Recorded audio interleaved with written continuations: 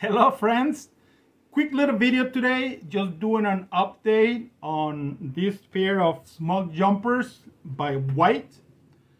Just a few months ago, about 6 months ago, I uploaded a video going over how I came about to owning these boots.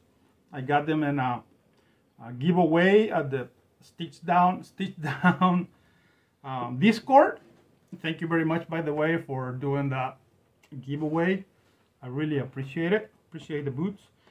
And if you've seen the video, you may remember the conditions the boot were at the time, and you may recall that they were in a really bad need of a resole. They also had need of the leather conditioning, leather work. It was really, the leather was kind of dry out and they needed some conditioning and cleaning. So I did all that myself. I did the cleaning, I conditioning, I put several layers of leather conditioning actually.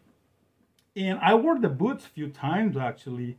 The rubber sole has hardened and it was actually crumbling. I think I remember picking up some pieces of rubber, hard rubber, in some places that I walked.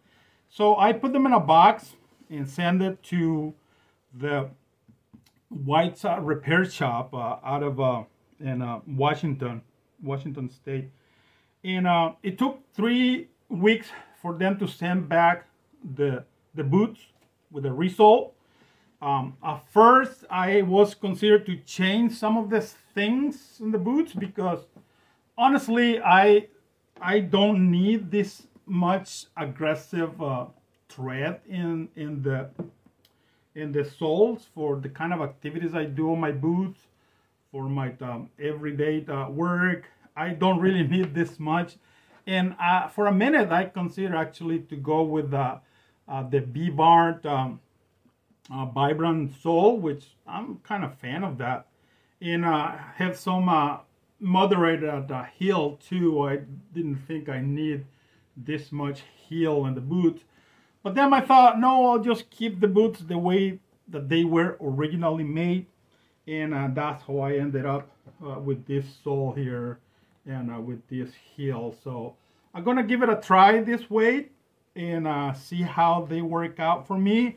I heard a lot of people, they are really big fan of this style of boot. So I thought if it's good for them, should be good for me. So I hope to get the boot to shape and the weight of my feet, and they will become comfortable. Right now, this is my very first pair of Pacific Northwest boots, and this arch support here, it kind of make my feet feel weird, in a weird position. I experienced some pain actually in the first few days I wore the boots, but thankfully that has gone away, and the pain is no longer there. But I still struggle every morning putting the boots on with this much lacing to do. I've been I made the decision to make this my primary boots for the next few months, and see if with time I can get used to putting on the boots every morning and lacing this much. It was this time when we went to a place with the family where everybody had to take their shoes off, and I was wearing these boots. I took them off and I went in to do the activity there, but when we were done, I decided just to walk shoeless back to the car because I didn't want to spend 10 minutes, 20 minutes putting the boots on, which is about average time it takes me right now. I never had full gasketed boots before in the tongue here, and it kind of take me a few minutes to do the pull on and put the boots on, but hopefully with time I get used to that, and it will be just a simple thing to do.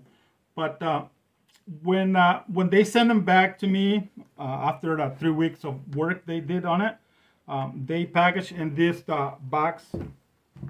If you're wondering, I boxed the boots in a different box. They sent me back in this white box with all their logos and all their branding.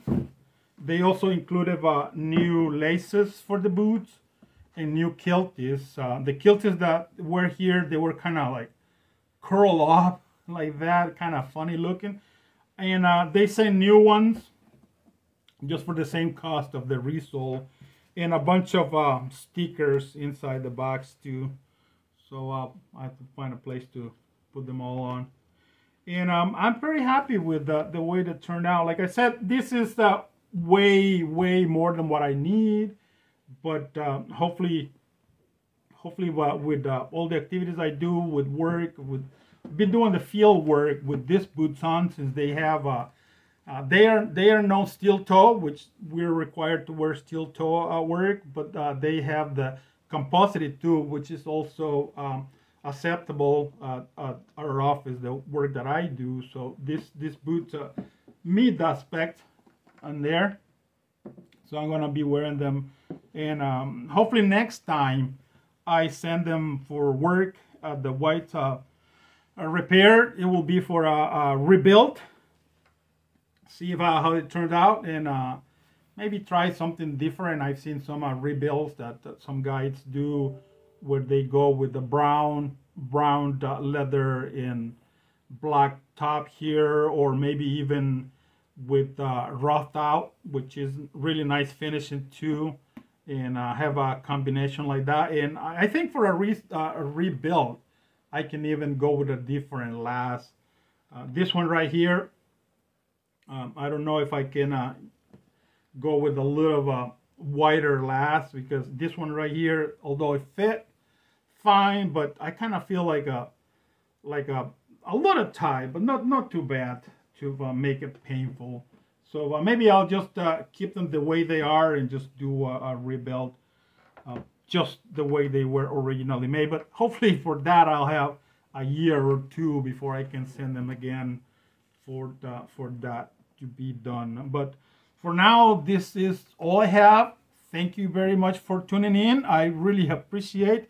I'll try to put more videos up. This year I'm not going to be participating in the Patina Thunderdome, so I don't think I'll be making videos of updates on the patina process for my boots, although I want to wear this one as if I was participating in the Thunderdome with these boots, to see if I can wear them out a little bit more and see if they can get the break in nicely. They were already broken in, but for a different user before, but for me, they still have some adjusting to have. This leather is really tough. It's a working leather.